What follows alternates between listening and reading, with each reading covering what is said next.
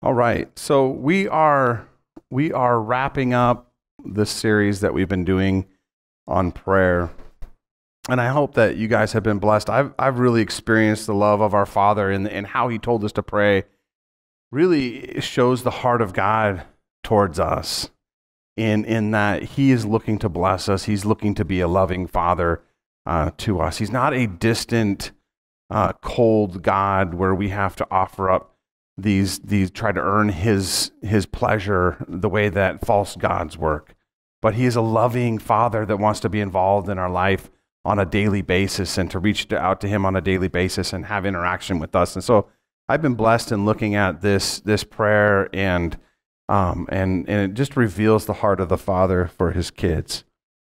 I'm going to read that right now. We're going to start in verse 7 in Matthew 6, verse 7. It says, "And when you pray, do not keep on babbling like the pagans, for they think they will be heard because of their many words." And here's the cool thing.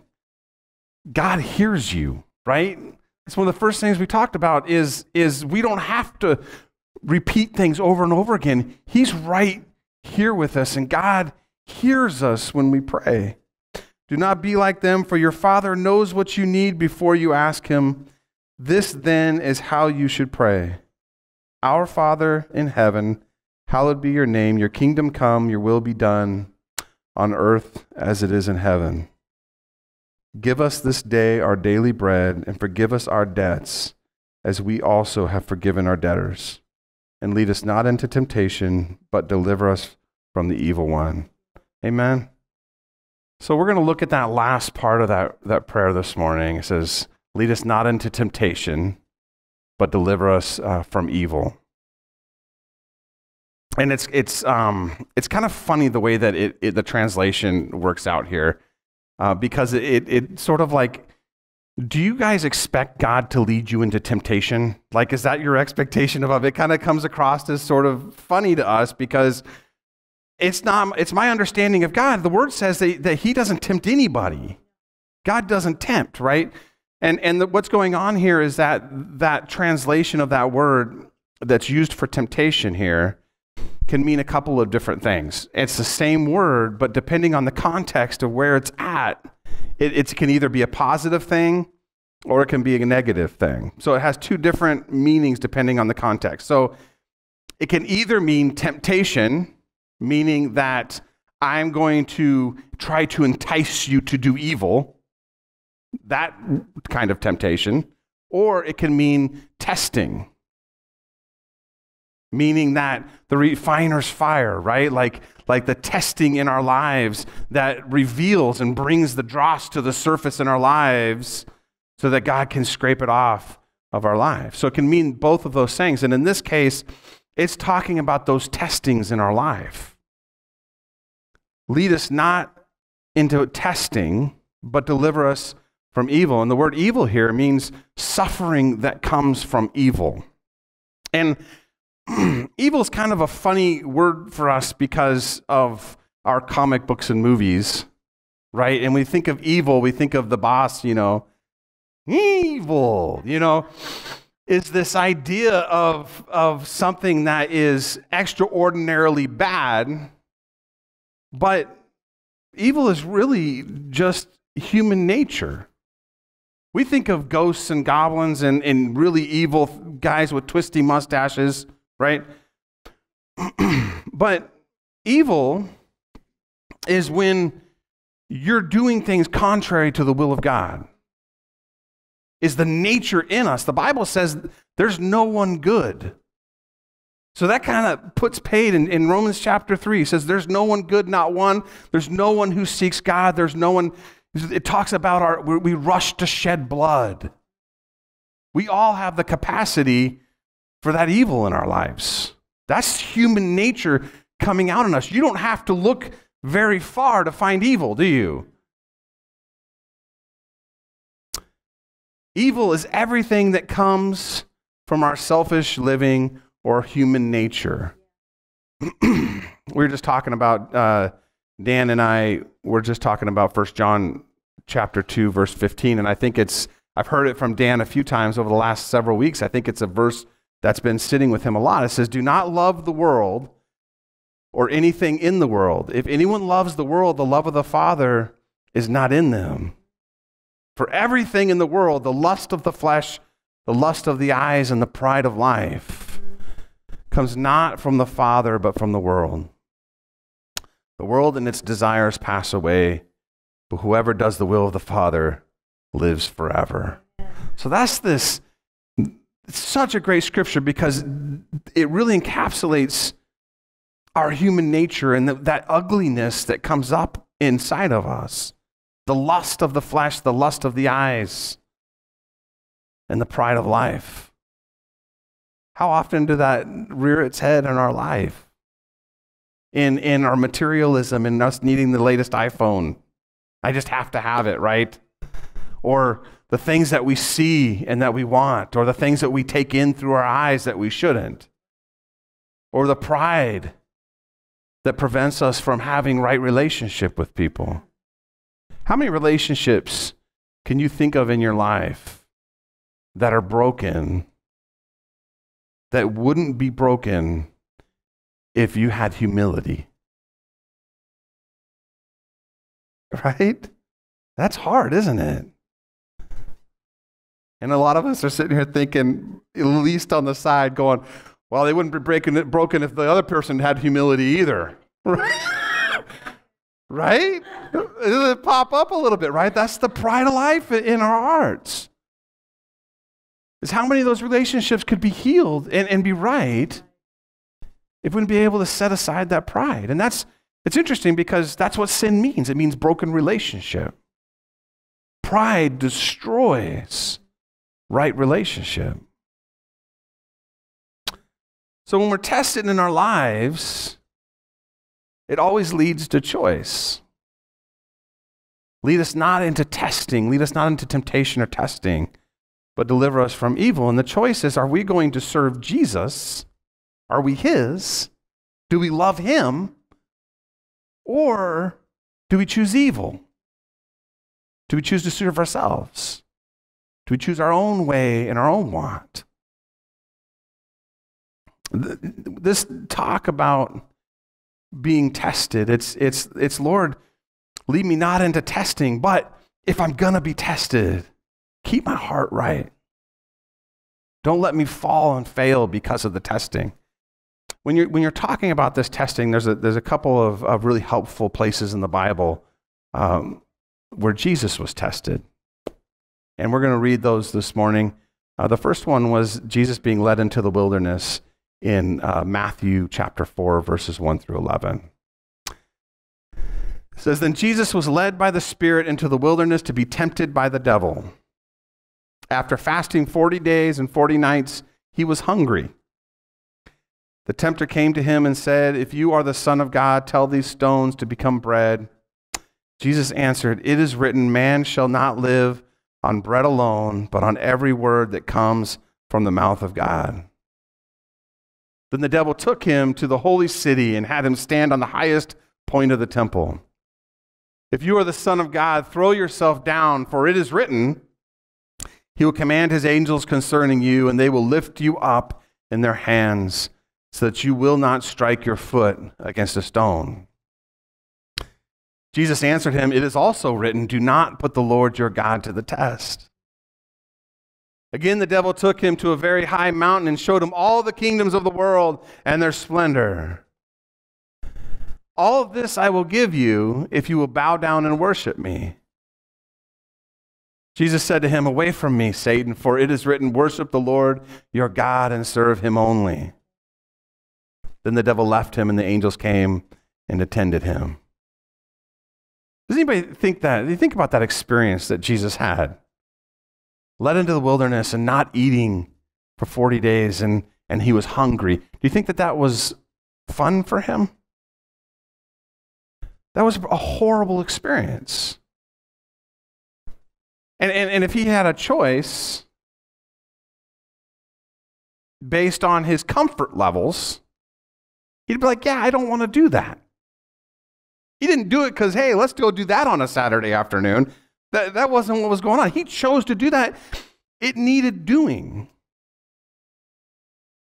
But it wasn't a comfortable experience, and he had a choice, didn't he? Now, this is Jesus, so he's always going to make the right choice. But it doesn't mean the choice wasn't there. He could have exalted himself and chose to rule the whole world in the way that human nature dictates we should rule the whole world. Or he could go down the other path and be obedient to the Father and be the servant of all. He could choose to satisfy his flesh, or he could choose to be obedient to the Father. So the testing opened up to him a choice. And again, Jesus is always going to choose right, but it's still a good example of testing in our lives. When those things, you can take each one of those things that the enemy said to him and in different ways put it in front of your life and say, okay, I've been in a time where I had that choice too. The second test that Jesus went through was in the garden. In Matthew 26, verses 36 through 39, it says, Then Jesus went with his disciples to a place called Gethsemane.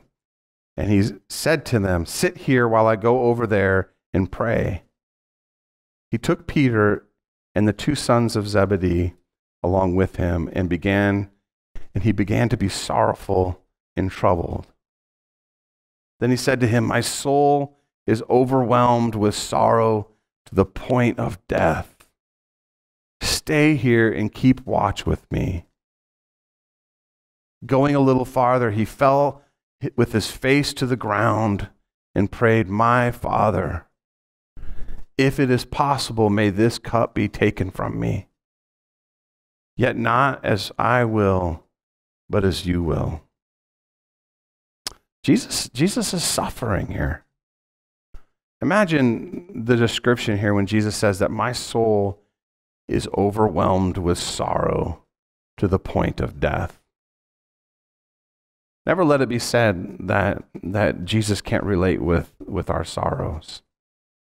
Because we've been in places where our heart is so troubled that it consumes our thoughts and our mind.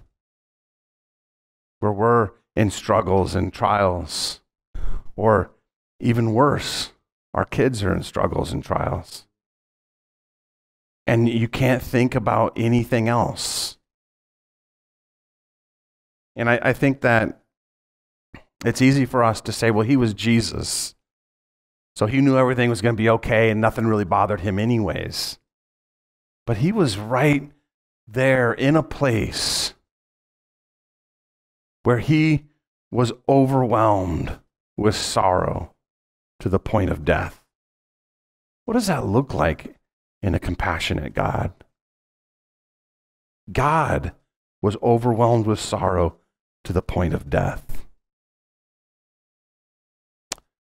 I thought I was kind of consumed with the scripture a little bit yesterday, and I was thinking about it.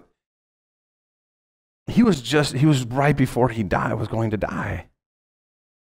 But I don't think it was the act of death and the physical suffering that he was laying hold of in this scripture. If you look around the world, it is full of evil, full of sin, full of human nature. I've told this story before, but it always speaks to me. I was coming back from a missions trip with the youth group, and we stopped at this little town to go to Red Robin to grab some food. And it was a mill town, and it stank really bad. It was gross. Like you get off the bus, and the wall of stink just hits you. And I walked into the restaurant, and being the caring, compassionate teenager that I was, I looked at the waitress that was seating us and I go, how can you stand that smell all the time? And you guys probably know what her reply was, right? What smell? Right, because she can't smell it anymore. That's us with sin. That's us. We're living in this world, and we're going, this isn't too bad.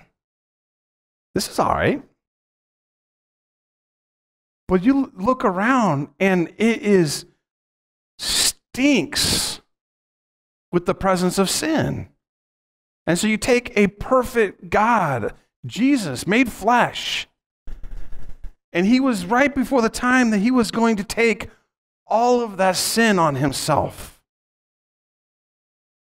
And I think that it creates this, I'm speculating here, but think about what that sin represents is the hurting of people that he loves. Can you imagine Jesus and these multitudes of crowds being able to see in each person's life, like the time he fed the 5,000, there's thousands of people, and him be able to look at a person's life and see all of the hurt and all of the pain and all of the reasons that they're disconnected from the Father in every single person that he saw. Can you imagine what that would do to a person who sees things clearly in a world that's so horrible like ours? And so here he is about to take the sin of the world on his shoulders. And he was overwhelmed with sorrow to the point of death. He was struggling. And he says, my Father, if it's possible, may this cup be taken from me. Yet not as I will, but as you will. This sounds an awful lot like the end of that prayer he gave us to pray, doesn't it? It sounds an awful lot like, Father, lead me not into the test, but I choose you in your way. In this test, let me serve you. In this test, where I am overwhelmed with sorrow to the point of death, let me not fail to do your will.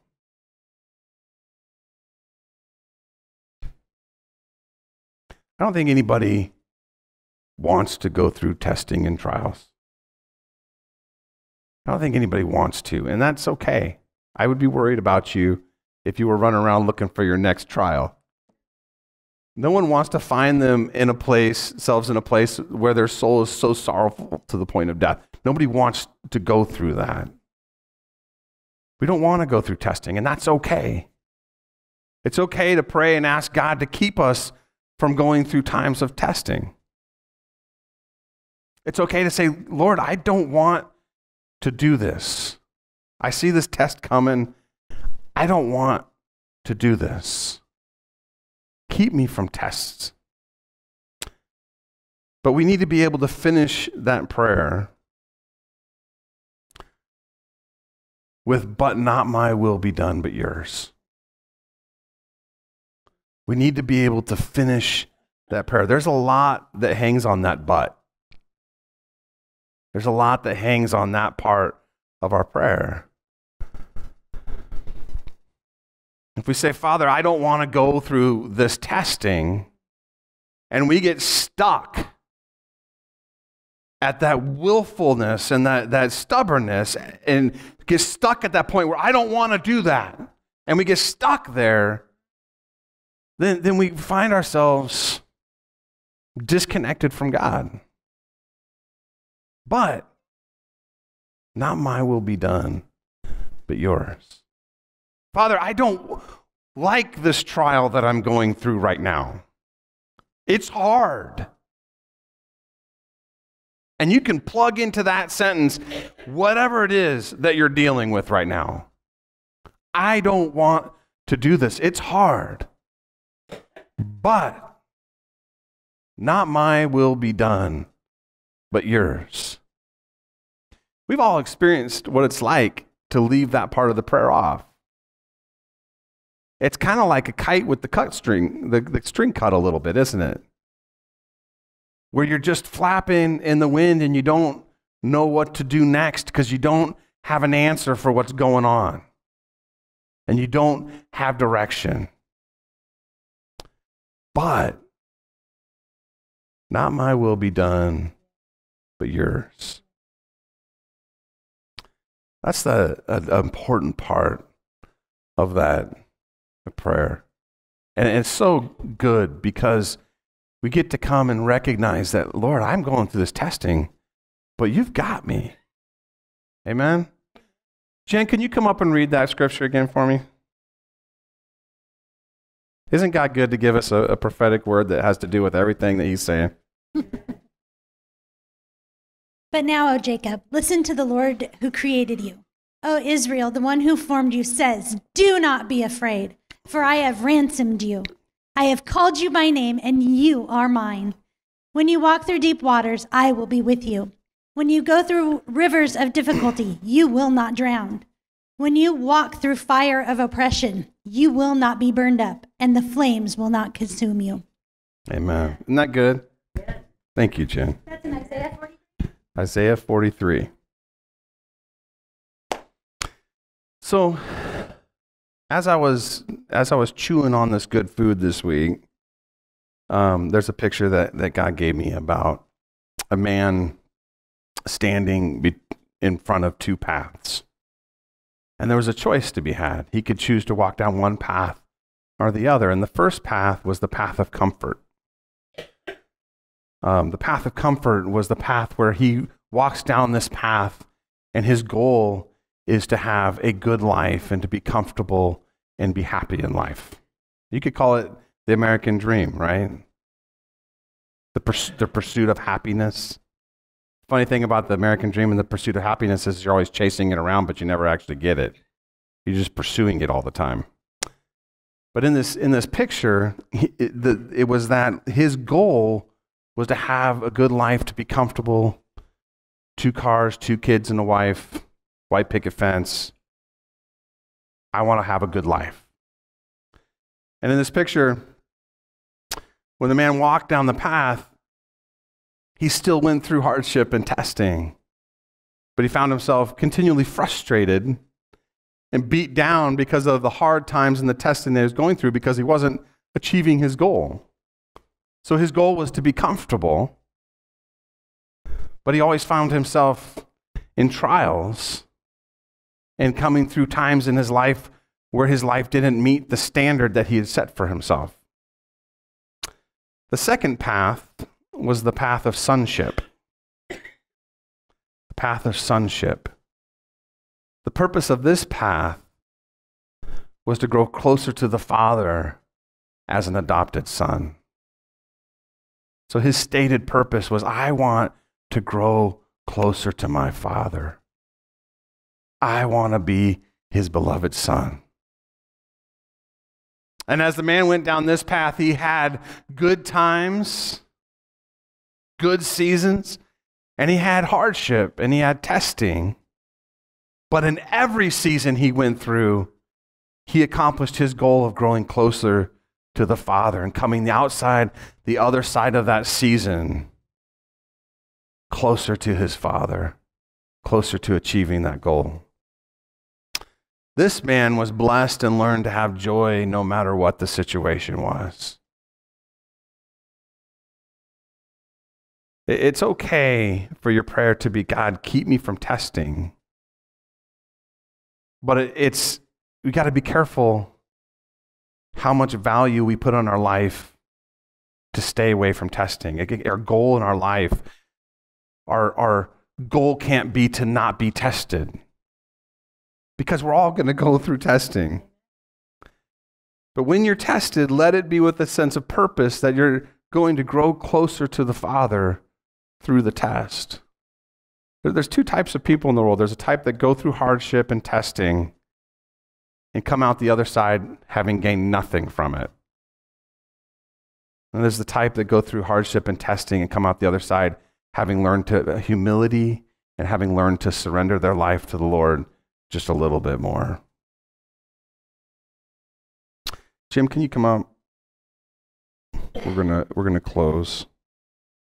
I want to leave you with this. If you are his,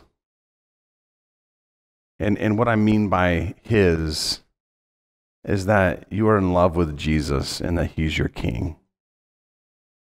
If you are his, if being his is bigger to you than anything else in your life. If you're his, then in the testing, you will choose him. In the midst of the testing, you will choose him. But here's the hard part, and this is why testing is so important. At the same time, without testing, it's impossible to know if you're actually his. Because when everything's good, and life is blessed, and everything's good, and nothing's going wrong, and you're living life, and you're like, I am totally Jesus's. I totally surrendered my life and my attitude and my beliefs and my pride to him. I have no problems with any of those things. It's easy to have the viewpoint that you're his when everything's good, right? But when you go through testing, and the purpose of testing is to bring that stuff to the surface that you didn't really know was buried down there. And you can look at it and go, okay, I am his, and I'm making a choice to be his, but apparently I need a little work on surrendering my attitude to him a little bit more. Like there's some things maybe I need to work on, because I'm discovering in this testing time that there's areas of my heart that aren't his. And that's the choice. In your testing, you can choose to be humble and begin to surrender those areas to your life that pop up. Or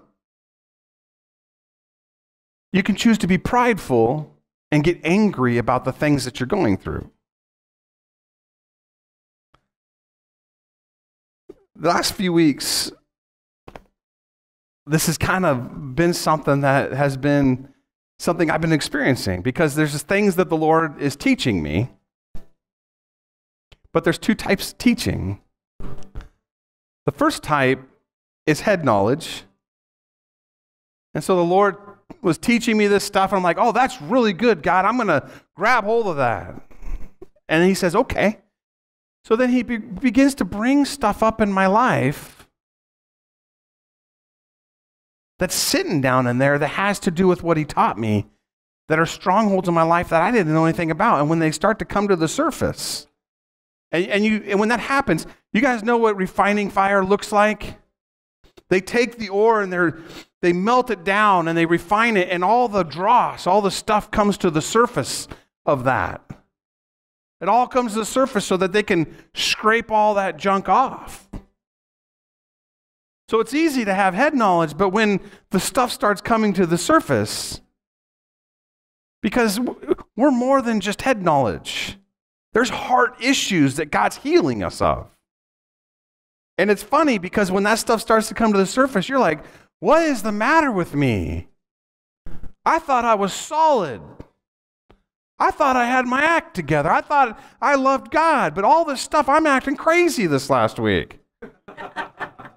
Because that stuff coming to the surface actually looks like something, right?